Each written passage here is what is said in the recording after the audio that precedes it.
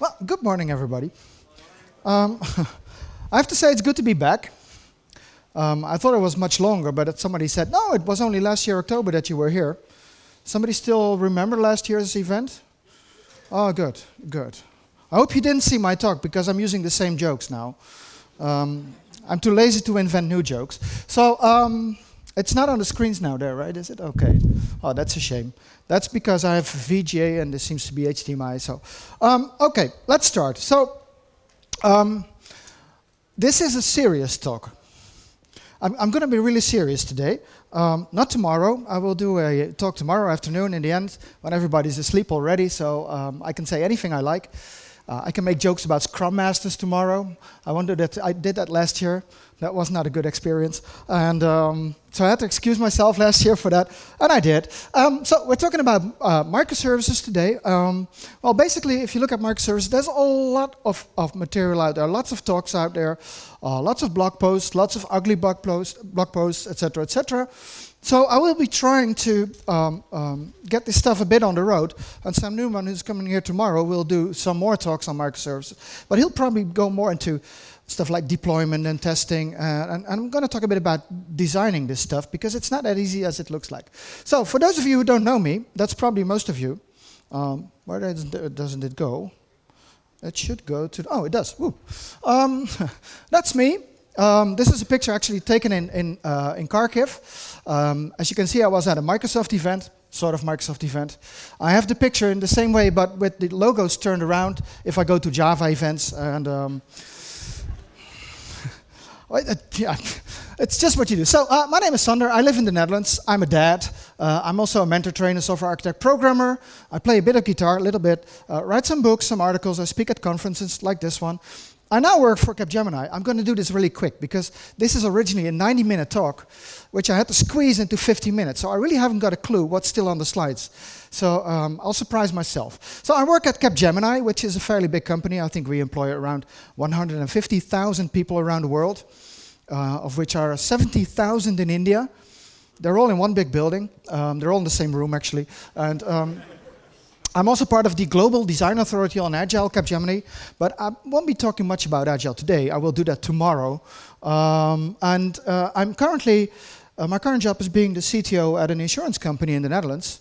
That's an interesting job, and I'll tell a bit about that job. But I have to tell, I'll be leaving Capgemini, which is good, in 2 months' time, and I'll be an independent. See, I'm an independent already, an independent dad, and I will be an independent, the other stuff as well, in 2 months, right? So this is my website, my Twitter handle, my email address, if you want to get in touch, whatever, blah-de-blah. So, good.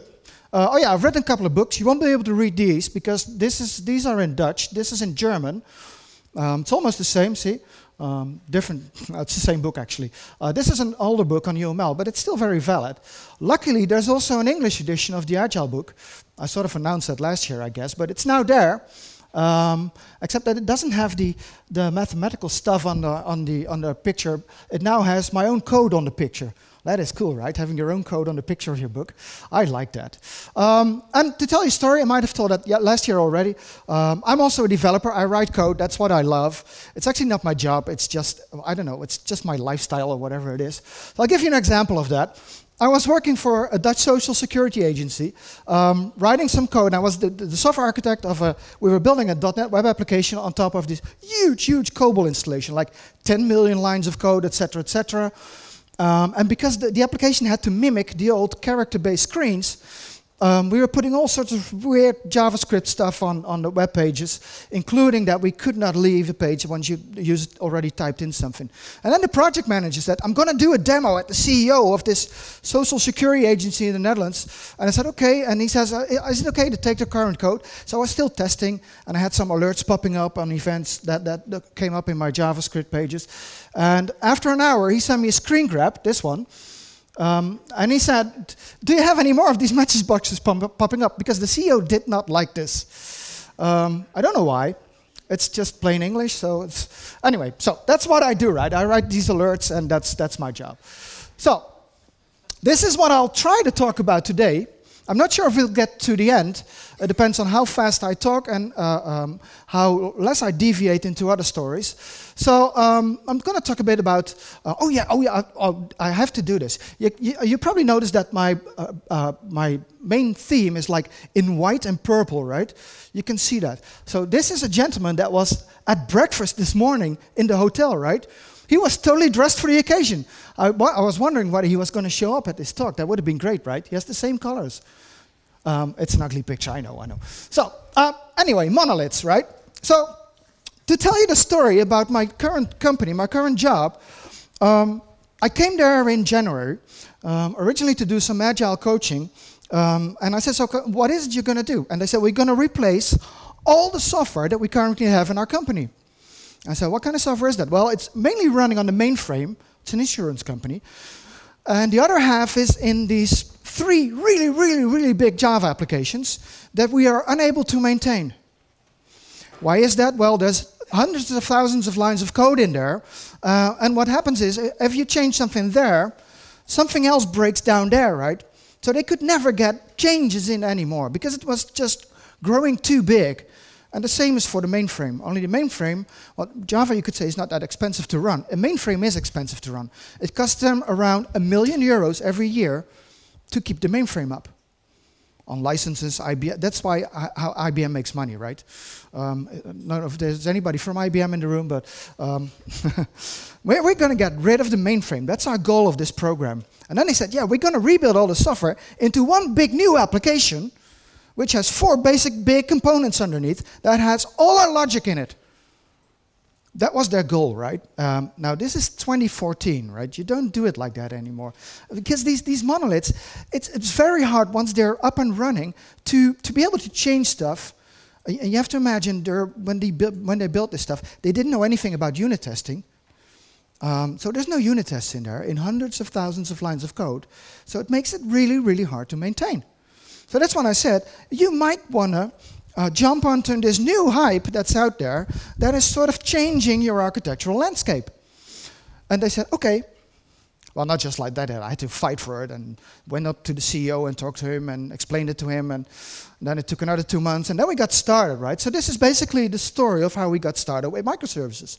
So it's not a talk about what is microservices in general. I will do a bit about it. But then I'll talk a bit about how we went on doing this. Because it's been a nice journey, but we're not through with the journey. We're only like, I would say, at 25 to 30% of our journey. So if I come back next year, if people allow me, so if you like this talk, I'll probably have to make more jokes. And if you like my talk, I can come back next year and see what happened to this insurance company. Maybe they went broke. You don't know. No, they won't. So the problem with all these big monolith applications is this. It's dependencies, right? The dependencies will definitely kill you. If there's something here that breaks, if you rewrite some stupid piece of code, you think, oh, this will work, this is okay. Somewhere else, in some other library, package, module, whatever you might have, something else falls down. And if you don't have tests to see that it actually does, well, worst case, you can compile your code, right? And then you see immediately what happened. But it's dependencies. If you have a dependency from here, just let's say there, you're doomed. Right? And that is what's happening in these big applications. You don't want to have that anymore. That's why we now have something brand new, which is called microservices. Is anybody of you already doing microservices? 1.5, 2.5, 3. That's good. On an audience of around, I don't know what, 300? So you could say it's fairly new, right? It was new for us too. So I hadn't heard of it before until a conference I was in last year, in December, so I just came to this company in January. I said, we're going to do this new stuff. That's the way to do it, right? You just do it. It's the Nike approach. And but the thing is, it's a bit hyped still, right? If you read all the blogs and stuff like that, they're not going to tell you how to do this, right? It's not that there's a written recipe, and if you follow it, you'll be all right. There isn't yet. It will come in the next couple of years, but well, let's first investigate, right? So this is a picture. I got a couple of pictures of the internet, some from ThoughtWorks, some from other sources. And I usually forget where they come from, so I'll be excused for that anyway.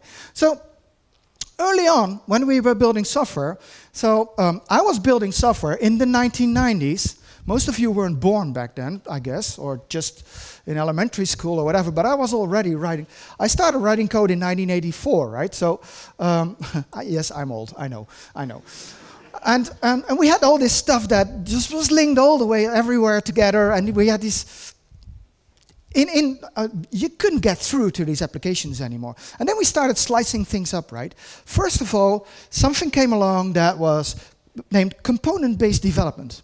I know that was way before your time. It's sort of old-fashioned term, and things like Corba came up and stuff, and very complicated stuff, which now is only in use in Germany anymore because they like complicated stuff, and they're the only people who know how to deal with that. So anyway, they're still doing that in 2014, right? But we started breaking stuff a bit down, and then component-based development slowly moved on to something which was named as service-oriented architecture. Now, service-oriented architecture had all the promises, but it never really delivered, right? Because still the technology was a bit too complicated. And that is basically what this microservice stuff is doing. It's actually making stuff a little less complicated by minimizing the actual components that you're going to use, that you're going to build, which makes them easier to build, easier to test, easier to deploy. So all the promises are there, and these are the same promises that we had at service-oriented architecture, except that technology has been evolving in the time, right? So the technology should be there now to be able to do this, right? We can have fully automated deployment pipelines. It's still hard to do, but you can do that. And you can use very simple protocols. Instead of using WSDL and SOAP and whatever you might have, we're now using REST mainly, right? Everybody understands REST, right? You know how REST works? It's a no. REST is okay, it's nice, you can have fun stuff with it, but it's also not really well written down how it works. Have you tried creating REST APIs? And have you tried to find guidance for doing that? Okay, you probably have, because you're smiling. I have. I couldn't find it, right? It's very hard, because some guys say, oh, you have to do it like this, and some guys, no, you have to do it like this. You have to use plurals and collections, and have media types to use for your messages, and then give hypermedia links back to the client or whatever. It's a bit confusing, right? But still, we might get there, right? So what is the promise, actually? Oh. There's not much promise here. Well, I looked up on the internet, right? There's all kinds of posts there, right? Like decomposing applications for deployability and scalability. Sounds good, right? This was if you remove microservices and put in service-oriented architecture, you could actually literally have the same article, except that the components are a bit smaller now. How small are they? Nobody knows. There's already discussions out there on nano services. Being the ND pattern, right? They're too small. What do you mean too small? What defines too small? There's people saying, yeah, they only should have like 100 lines of code. Have you ever tried to write something? We're doing Java, right? Hello World already takes 100 lines of code. And it takes 3 months to build anyway. So anyway, so there's lots of promises out there. And people say, oh, what is that microservice? I don't know. What is the true definition of a microservice? People ask me that. So how do you find a microservice? And I said, I don't know. I haven't got a clue. And I'm here for 300 people saying that I haven't got a clue, right? So, ThoughtWorks is always good, so they always have a lot of opinions about it. Microservices in a nutshell, and they seem to be ahead of stuff. So I'm using some of their definitions for this. And there's books already out there. Funny thing is, I had this slide already up, and Sam Newman is here tomorrow to do 2 talks on microservices. So I'm very pleased about it, and I'm hoping to learn a lot. So, and there's already conferences about it too, right? We should all go to a microservice conference. I suppose they have very short talks already, and a lot of them, I guess. All 10-minute talks. That will be fun. So there's lots of mumbo-jumbo out there, right? And nobody really knows yet how to work with it. So you've seen this graph. This is my famous graph of all times in IT industry. This is called the Gartner hype cycle. You know what Gartner? Gartner's a consultancy firm, people in suits, stuff like that, and they make projections about what the world's going to be in 5 years. And this is their most intelligent graph they have. This is called the hype cycle. So new technologies, all technologies go through this cycle, right? People saying, oh, there's some trigger. We need to get into smaller stuff and being able to deploy stuff. In this case, So the expectations grow and grow and grow until we reach the peak of inflated expectation. That's why the expectations of a new technology get so high, people think it's the new silver bullet. You can do anything with it, right? Yes, microservices will rule the world. Except for some parts, that is. I'm not sure about Afghanistan. But, and then people start using it, right? And it actually breaks all the time because it's too hard and there's no real foundation for it yet, right? And then we go to the trough of disillusionment, which means everybody says, oh, this new technology sucks, right? It's terrible and you can't deal with it. And we'll see that with microservices in a few years, I guess. And then you reach the slope of enlightenment and the plateau of productivity, which is good, right? So in the end, you'll find out where it's good for. That's when everybody will actually start using it. So with microservices, so I hate animations on slides. So I had to do one, right? Yoop, boing, boing. We're here, just about here, right? The expectations go up. Nobody's done it yet. Well, almost nobody. There's some few companies that do it. And if you listen to their talks, they're like, yeah, we do microservices. It's great. End of talk. So what do? Right? and we'll reach the peak of inflated expectations somewhere next year, I guess. People will all say, yeah, hallelujah, we need to do this. We need to have microservices. And then people start using it and say, oh, it's actually fairly complicated. It's not that easy as it looks, right? And then we'll go here, and people will fall out and move to the next technology, which is already coming up. And people who are using it will slowly reach what it's good for and see when you can use them, when you cannot use it, right? So this is a nice graph. So what about a definition? So here's Martin Fowler's definition, or at least ThoughtWorks' definition. It's quite nice. It says, I'll read it for you, because it's very small print. In short, the microservice architectural style is an approach to developing a single application. Now that is something I don't like. I'm not used to writing a single application. We write a whole bunch of applications, but I'll tell you about that. As a suite of small services, each running in its own process and communicating with lightweight mechanisms after an HTTP resource API. So this is all about running it, right? It's running in its own process. That means you also want to deploy it separately. And he says that these services are built around business capabilities. That, for me, is the most important part in this definition. It's all about business capabilities. And yes, it is also about being able to independently deployable by fully automated deployment machinery. Now, if you don't have that already, don't be afraid. You can still start doing microservice architectural style and build your software like that. You just have to figure out how to do this, right? But it's not the other way around. It's not, oh, I don't have a fully automated deployment machinery, so we cannot do microservices. That's not the way it is. There's a bare minimum of centralized management of these services. Yes, please. Which may be written in different programming languages and use different data storage technologies. Now, I agree with this one, and I also agree with this one. I say you can actually do this, because if everything communicates through REST, yes, you can get Java to communicate with other stuff, with .NET, with JavaScript, with whatever you might use, other languages like, I don't know, Python or something, you could use that, yes, but we're an insurance company, right? We have an IT department of 60 people, so it's not the biggest insurance company in the Netherlands, because they have hundreds of people. They all know Java, but they don't know any other languages. So if I come in and say, hey, you know what? I like C# much better than Java, which I do, as everybody should. And generics. Let's talk about generics, Java people. What on earth is type erasure? Who invented that? It's just, well, I'm not going to talk about Java. So yes, you can do that, but we don't have .NET programmers at this insurance company, so we're not going to use .NET. So basically the premise that you can actually use different languages is true, but not for us. I wanted to introduce .NET, but the CEO of this company said, no, we're doing Java. Okay. But this one is interesting. I'll show you. So it's about scalability. This is a ThoughtWorks picture again.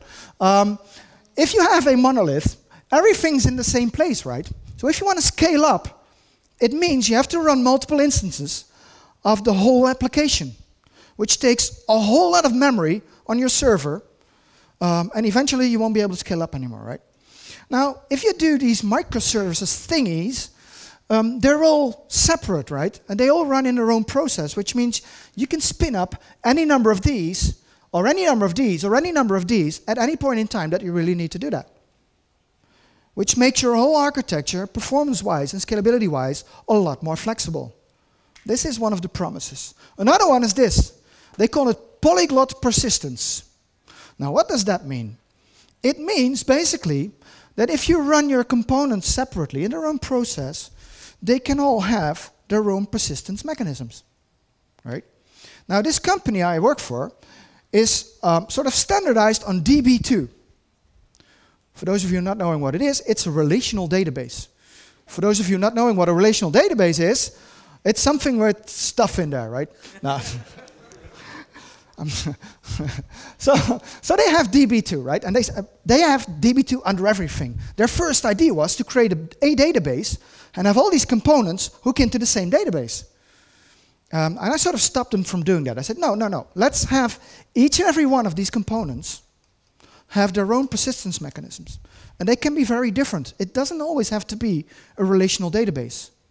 If we have much more unstructured data, and we have that at some of our components, it doesn't make sense to use a structured database. It makes much more sense to use something like a document database. So we introduced MongoDB. Who of you has experience in Mongo? Don't you just love it? I love it. It's so simple. You can just, you have your JSON object and you can just, and they're in. What more do you want? I hate databases. No. And so you could have, if you have unstructured data, you could put it in a document database much easier than in a relational database.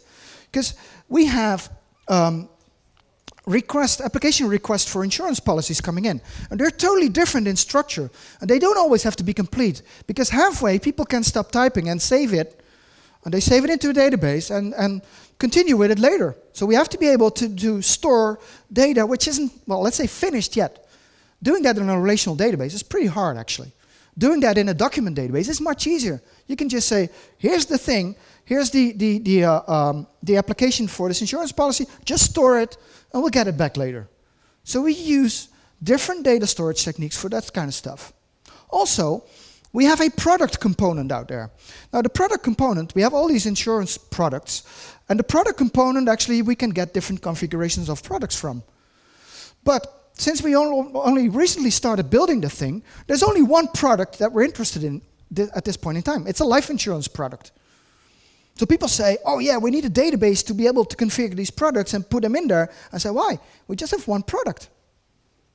And they say, no, we need to have a database. Otherwise, the component isn't finished.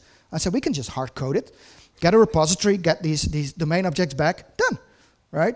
So I just wrote it, and I just wrote the domain objects coming out of there, and it worked, right? The service actually worked. And they were like, oh, we cannot deploy this, actually, because it's not working. It hasn't got a database.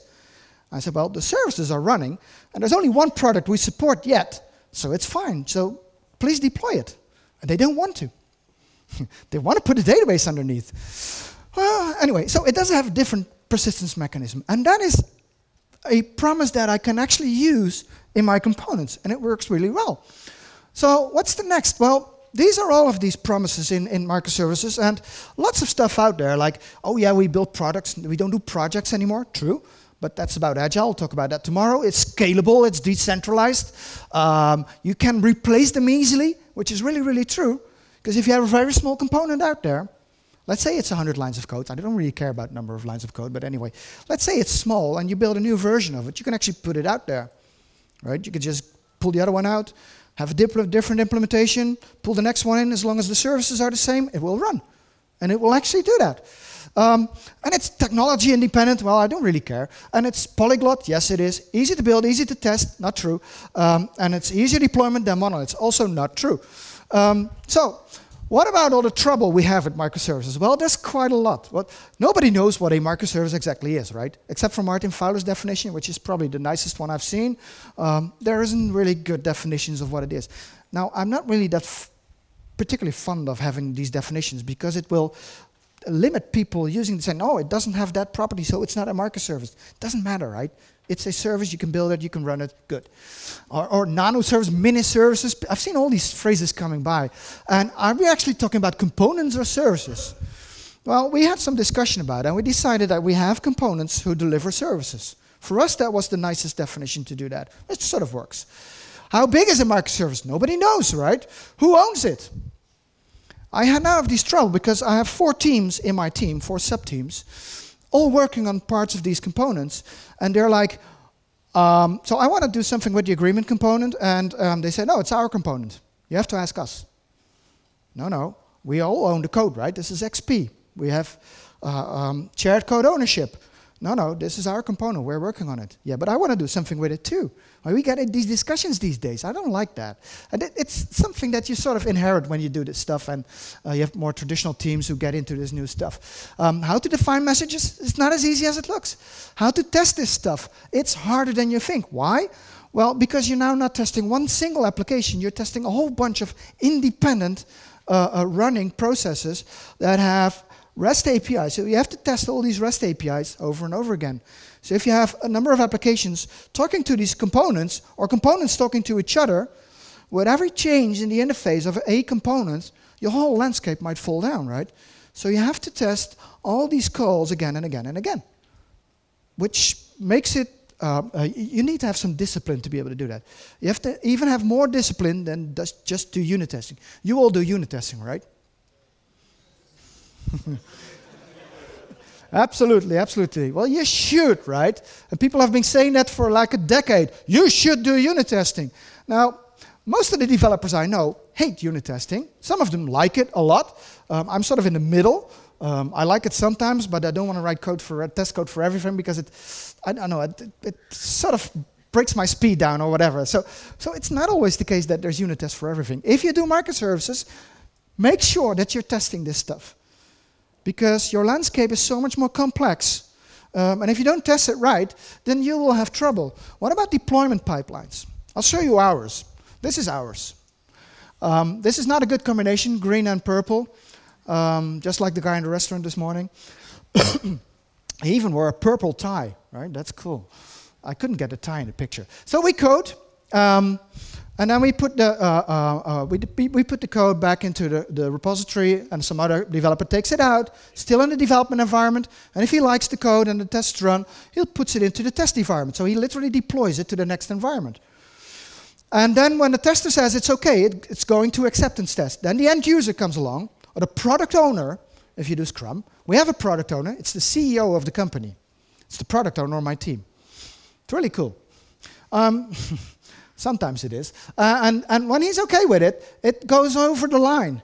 Because still in this company, the guys who maintain the software and keep it up and keep it running, the maintenance department, is not on our team yet. They will be in a year's time. So we throw it over the wall into the acceptance. We have to fill in all sorts of forms and stuff. It's really not that liberal. It's a lot of bureaucracy in there, a lot of red tape. And then finally it goes live, right? So that's it. No, it isn't, because you want to have this for each and every component that you have out there. Every component and every application you build needs to have their own life cycle. And it gets more complicated because they don't always run on the same cycle, right? It's a bit like this. And then it gets complicated because if you're currently here, so what is live? Well, the versions 2 of these, this one isn't live yet because there's still a version 1, and this one isn't there yet, and this, it gets more complicated. And it reminds me a bit of this old computer game. Have you seen this? I've done this a million times when I was young, which was before you were born, I know. So this is a simple game where you have these pieces coming up, and you have to create a pipeline from A to B, from like here to there, and the water starts pumping in, right?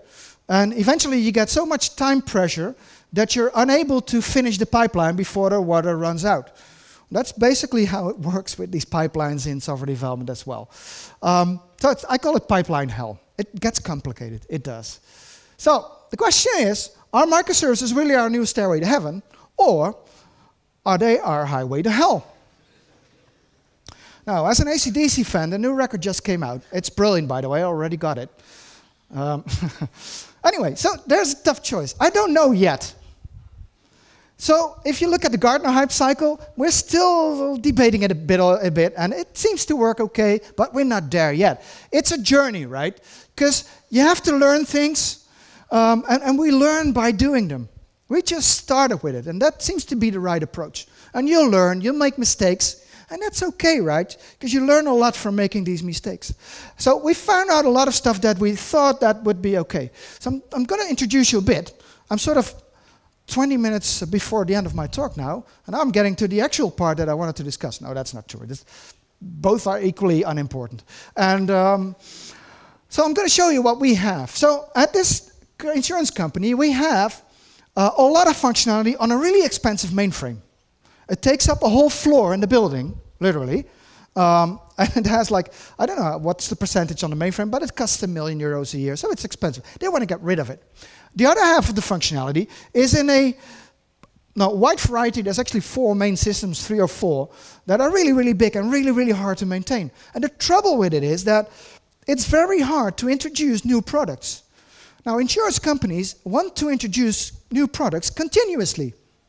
So if they have to wait for a year to be able to support it in their IT, it doesn't work anymore because the product will have been introduced by their competitors and they will run out of business. So what they really, really need is to shorten their time to market.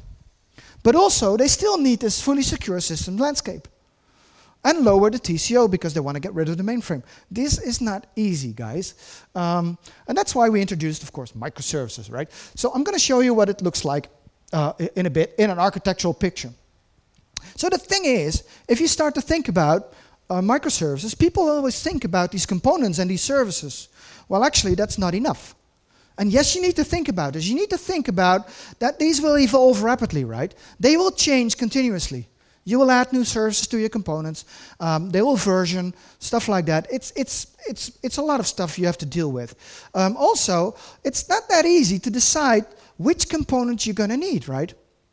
So it needs to lock into your business, I think. It needs to have single-purpose components. And the thing we had, for instance, we had this.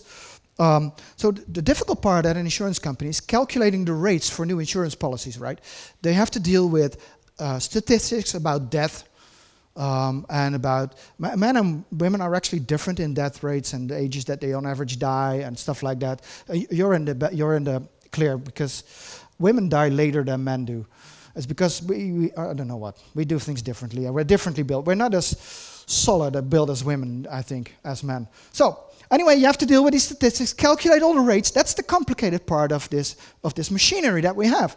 So we had the rates component, and it was growing and growing over the past 2 years. So it's now this really big chunk ball of mud that we cannot get through to. But if you look at the code in that particular component, you can see that there's parts that are still moving, that are being developed on, adding more stuff to it, and there's stuff that is actually sitting there as part of this bigger component that doesn't change.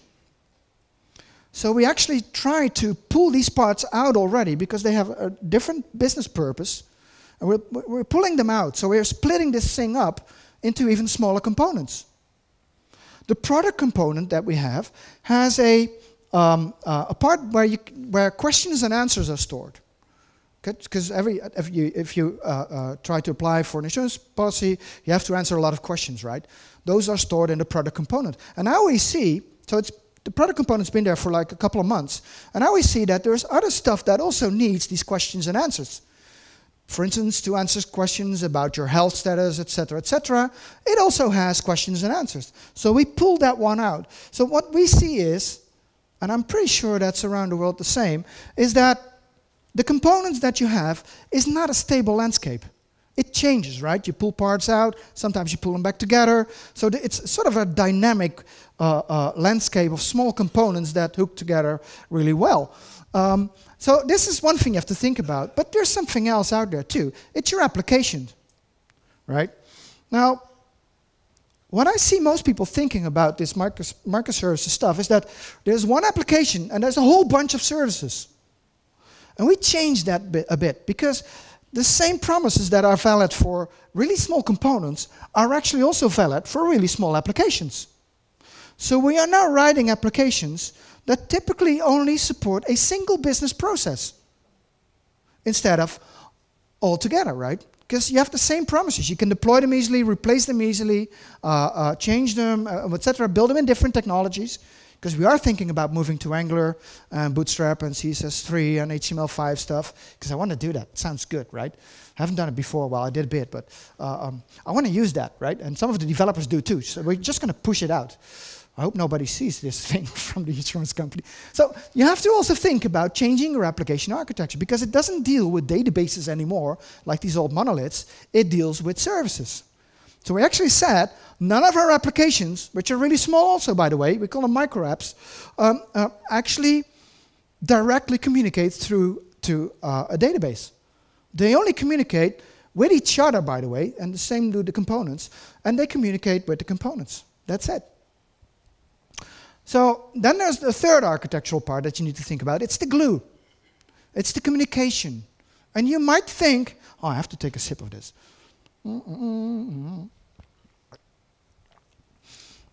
It's a good way for all of you to enjoy my 3 shades of purple. I'm not colorblind, by the way, even though you might think that. So you have to think about how this glue works too. You have to think about how to set up your messaging system. You have to standardize that a bit, because it gets really confusing.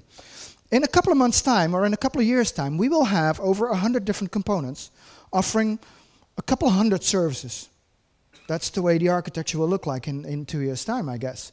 And it will get really confusing, I guess. So you have to be able to have some sort of standardized way of communicating. And saying you do REST alone is just not enough. You have to set up standards and guidelines for that. And we're slowly getting there. We're still confused about, because if a component exposes part of its domain model, the application that uses that has a different domain model. That's the way we do things, which means there's some mapping. You have to turn it around a bit, because it's a different bounded context altogether. And we're still thinking about how to do that. Do we put Java interfaces in between to write down the contract, or do we not do that to keep it more flexible? Well, we're still in debate about those things, right? And you have to think about that. So I'll skip these. Is there anything interesting? I hate text slides. So our client, the CEO of the client, thinks in business processes. Everything is in his head is a business process. So we have to think about how to automate these business processes. I'll show you the approach for that if I still have time. I have 30 minutes. That will be okay. So here's the architecture that we use for our applications. I'll just show you the picture. It's an ugly picture. It's a bit old picture, but it still works. So all of our applications look a bit like this. They have a presentation layer, some UI stuff, some Bootstrap stuff in our case, some UI components. They use JSF as their UI technology. Yeah, well, anyway, so we built a bunch of JSF components to mimic Bootstrap and stuff like that. So it's kind of cool. It looks okay. I'm not sure will it keep up the performance if we go live, but we'll see about that. And then we have use cases. I'll tell you a bit about use cases in a sec. And then there's the domain model. So every application has its own domain model. Where the domain objects are, we have repositories, factories, etc., value objects, which are really becoming important. This is where the logic for this application sits. It's the domain model for this specific business process, because this application is only implementing a single business process.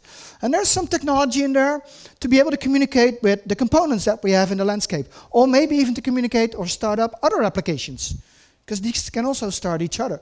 So here's our components. So this is the basic architecture we have for this. And we built up some libraries to support this as well, and it looks really okay. And this is an interesting part, because the use cases who we actually have in code are also in a model. Now, I wrote a book on UML, so I have to have some modeling on my slides. Otherwise, nobody buys the book anymore. Well, it's 10 years old already. It's in Dutch, so you don't have any use of it. But anyway, so this is where you can actually see it, because this is our code. This is from IntelliJ, saying, okay, here's our requests application. It has a domain layer with domain objects in it, and a process layer where use cases sit, a services layer, and a web layer. It's basically this particular architecture. And it splits up into the domain data types, enums, reference objects, value objects, domain objects, which are not in here anyway. But so it's reflecting the same thing in code. So our architecture on the PowerPoint slide, this is how I presented it to the client actually, is the same in code, which is really, really good. And it makes building stuff easier, right? And the components, well, the components have a very similar architecture. And they do most of the work. And they're actually targeted at servicing what I call a single business purpose. Like we have a component for accounts, for relations, for rates, for intermediaries, for products, even a component called PDF. The only thing it does, it creates PDFs. So we give it our information, and it has a template saying, okay, just go out and create a PDF. That's what it does. It's about 120 lines of code, I guess. Some HTML, some CSS, a bit of JavaScript as well. That's what it does. And it's an interesting thing. And the funny thing about this PDF component is, it is the first one that we actually put out into production. Because we created it, and it was done, and it works. And now they're starting to use it from the older applications as well. So that's an interesting quick win, right? And as we see it, the way it goes is that the bigger parts that they originally had are sort of getting smaller and smaller over time. So we're pulling out stuff from other components and putting them into separate components. Basically because we see that these smaller parts are used from different applications, right? As soon as there's multiple uses for something, you probably should think about, should I pull this out? Does it have a different purpose than the whole component it's in, right? And it has a similar architecture, right? So this is the services the component offers. It also has use cases, so one use case per service actually, and I'll show you why that is in a sec. It has its own domain model. These are the important domain models, because this is where most of the business rules are. Most of the validations and stuff like that. And again, components can communicate to the outside world, which can be other services, or can be databases, or can go out, etc., etc. Right? So this is a fairly simple architecture. And I wanted to keep it simple because we're just starting on this, so we need to keep it simple. And sometimes it's not enough, but sometimes it is. And then there's communication right in between. And we started using REST. Now REST is okay. I can talk about REST probably at least for 2 hours without repeating myself, but there's a lot more to it than you think. Because I only have like 8 minutes left, so if I start talking about REST now, we'll never make it to the coffee. So I won't do that. But REST is okay, but just remember it's more complicated than it looks like. So let's move on a bit. I'll skip the code part. Sorry about that. So we started. Well, actually, I'm not going to do it. We started standardizing a bit on how to call components. Underneath, there's JAX-RS and JAX whatever there is, but above the covers, we'll just keep it really clean, just to be able to keep the developers in sync and not having to write all this mumbo-jumbo code and being able to change the mechanism underneath if we want to. So we had a small layer of stuff on top of it. And then we went into modeling. So basically, we took away the business processes from the client because he had already modeled all the business processes for the company. And they're actually pretty accurate because the high-level business processes, they're not changing as much as the lower-level stuff you have, right? The UI stuff. The bigger processes, they're pretty stable actually, especially for an insurance company. Insurance companies don't change that much actually over time. So we used their business processes and created a model which we have down into Enterprise Architect. So here's the applications and here's the components, and it's growing and growing and growing. There will be more and more. It's in Dutch. It's a Dutch insurance company. They don't work abroad. So they have everything in Dutch, which I'm hating because I cannot translate this stuff, etc., etc. So here's the model. So here's the approach that we used. This is a picture that when I first saw this in 1996, I think, somewhere around that, sort of changed the way I thought about requirements. I always thought, oh, you have requirements, blah, blah, blah, whatever. And then I thought, you know what? You can split up requirements into different levels. Now, this is a model coming out of a book by Alistair Coburn. It's also my Agile book, by the way, because this is my own handwriting. And we split it up into different levels. So we started off with saying, okay, there's the business processes from the client, actually modeled by the CEO and BPNM. And he modeled out the bigger processes. And then he split them up into steps, saying, okay, these are the ones that we have at the next level, which is called kite level. So he splits them up. That's basically how they work, sort of like a breakdown in processes, and even further to what is called C level.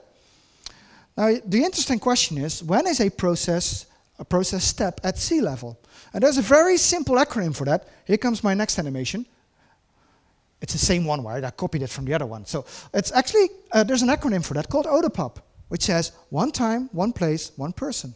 So if a process is executed by one person in one location at one point in time, it's called ODOPOP. which means we're at the right level, because the C level is the ones that we need to be able to write code to it. So I'm going to change this thing. Probably did it twice. So here's the same model, but only from left to right, right? You start with your processes, model them out. Seems like a lot of work, but he had already done that, right? And then we change them into use cases. So every ODPA process becomes a use case. This is the traditional use case, but we did something additional to that. We said, you know what, we're going to add a next layer of use cases on the fish level, which means the use cases at this level actually help to implement that user goal thing. Now, these user goal use cases are actually the use cases that we implement in these applications. So every application implements a single user goal level use case, C-level use case, with a whole bunch of these. Now, the models you get out of that, I'll skip these ones. It doesn't really help anyway. So, right. So that saves me a lot of time. So this is typically a model for an application. This is the whole application model. It's not that complicated. So it has a main use case called register or apply for insurance policy, it will be. And it has a bunch of use cases sitting underneath and a bunch of use cases being called from that. Now, the interesting part about this is that we also use use cases to model the services. I'll show you that in a sec. And the thing that we did is, so most of the yellow ones have user interface to it, and the red ones on the right side are actually services. Now, this has a big benefit to us because we can actually keep the documentation in the model complete. And also what we can see is that we are reusing these services. And also what you can see is if you click on these use cases in the model, that you can actually see in which of these processes they've been used. Typically, if you end up with a couple of hundred of these services, that is something you will need, right? User stories to do these difficult architectures is just not enough. Because you need to identify the reuse. You need to know where this stuff is used. And if they're all independent and loosely coupled, you don't know, right? You couldn't always figure it out from your code. So this is the modeling technique that we use for that. We also have them in code, right? This is actually one of our use cases in code. See, it extends a use case class, which we created specifically for this thing. Doesn't do anything, by the way. It's just something that we call our layer supertype. It will end up doing more and more over time. So here's the domain model for this application in a very nice handwritten way that you cannot read. It's because it's a secret, right? No, it isn't. This is the domain model for the application that does requests for insurance policies. This is the whole model, right? So we also don't have a single really big, because insurance companies have really big domain models, we don't have a big domain model anymore because it's very, very hard to maintain. It was very hard to maintain. So we broke it down into application domain models and component domain models. They're still unable to read it, but so they sit here, right? And next we said, okay, where do we need to test this stuff? Well, we tested it. Oh, there's a next animation. This one works fine. I just did, you know, I added these arrows this morning around 1:30 a.m. So I haven't slept much because I was thinking about these arrows all the time, right? So we test the UI using frameworks to do that. I don't like to do that, but we do that anyway. And we test the use cases because the use cases actually go through the whole stack for implementing their functionality. And we test all the clients. So every call to a component, to a service, is actually tested using the client classes that we have here. So we test them every time again and again and again and again. And you need to do that. And it's very hard to be disciplined in any call to a service that you do to also write this test for it. Because if the interface changes, if somebody's stupid enough to change the service interface on the component, you will be in trouble, right? And you need to know. So you need to test that automatically, continuously. And the same goes for the components. So here's a service. This is basically the service interface. And we have different representations for doing that. This is basically a get with some, I don't see them here, but you can have like path parameters and query parameters in here. And it's implemented by this single use case. Now these use cases on the component models actually are reused in the use case diagrams on the clients, on the applications, right? So here's some few more. Again, in a handwritten style. Well, it's the same idea, basically. And again, they have their own domain models. Now, the domain models in the components are much stricter usually in the business rules and the stuff they accept, the stuff they don't accept, and the validations, because this needs to be really, really strict. This is our backbone, right? So the domain models in the components are much more enriched with having business rules and stuff like that implemented. It also requires you to think about, if you run services on this and you cannot get your domain model to validate, how are you going to pass that back to the client? You need to think about return codes, right? Just saying it's a 200 or a 404 is just not enough. You need to think about these return codes as well. So there's some code in here, blah, blah, blah, blah. Where do we test this? Well, we test them at the use case. Oh, crap. That was too late. This was probably 2:30 when I did this one. So we test the services. Each and every service is tested whether it actually still works. And we test the use case as well. We test the persistence layer. And of course, the domain model is tested in all its business rules. But I hadn't got any arrows left here. I can use 3 at every slide. So that's about it. So to bring it together, and I have to wrap it up, I guess. So I'm going to go through the next 10 slides in about 10 seconds. So these are typically the use case models that you get out of. This is from a different client, by the way. This is coming from the Dutch Railways. They use the same approach. And they already have, so each and every one of these colored use cases is actually a service running in one of their applications. They have a highly complicated landscape. And this, for instance, is running in SAP. Now, you don't want to get in touch with that, actually. So it's good that there's services behind the service interface. Don't go into, are you doing SAP? None of you, oh, one of you, oh. Great stuff, right? Great programming language too. Anyway, so, and here you can see the reuse, right? You can just click on a use case in the model, and if it's a service and if it's reused, you can just see the whole list where it's used, right? And this is what you will actually need if your landscape gets more complex and more complex. Blah, blah, blah, life cycle. As I said, I'm going to skip through this really quickly, because we built the use cases one by one. And as soon as we have the use cases for a single application ready, it goes out. As soon as we have the 4 services that a component offers ready, which are basically 4 use cases, it goes out. Use cases follow a life cycle. It's actually this life cycle that we use for that. And it's reflected on our dashboard. So we don't have to do in progress done. We have different statuses for that. And there's different ways. So this is our, oh, here's the CEO of the company. And here's our other product owner. See, and he's on my team, and she's not. Anyway, so this is the flow through this stuff, right? And there's a definition of done. For each of the steps, we have a different set of things that needs to be done to get through. You may think it sounds a bit like waterfall. It isn't, because the whole cycle takes about 2 to 3 days to get through usually. Sometimes a bit longer depending on dependencies, but that's about it. What else do I have? Some recommendations. I skipped this ones as well. I thought I would never make it until here. So I'm going to wrap it up. Oh, here's our screens in Bootstrap, right? With a few recommendations, just to wrap it up. I have to close down. So here's my first recommendation. This is one of the best pictures I've seen in quite a while. Just memorize this picture, please, because this is great for software development all around the world. Stop doing this. Stop doing this, by the way. No, stop doing this. So stop building all these parts and only deliver it when it's fully complete. Look at what you can minimally deliver that still runs. So that first there will probably be a skateboard and then a bicycle. And then later on you can do all the fancy stuff that you can do. You can build a Ferrari later on. Just get the Fiat out, right? And if there's still Fiats around anyway. So build this minimal viable product at everything you do. Your applications should be as minimal as possible. Just get them out there. And you can, because they're small and they're easy to deploy, you can build newer versions of your applications. That looks more fancy. But you don't need all this fanciness at one point in time, right?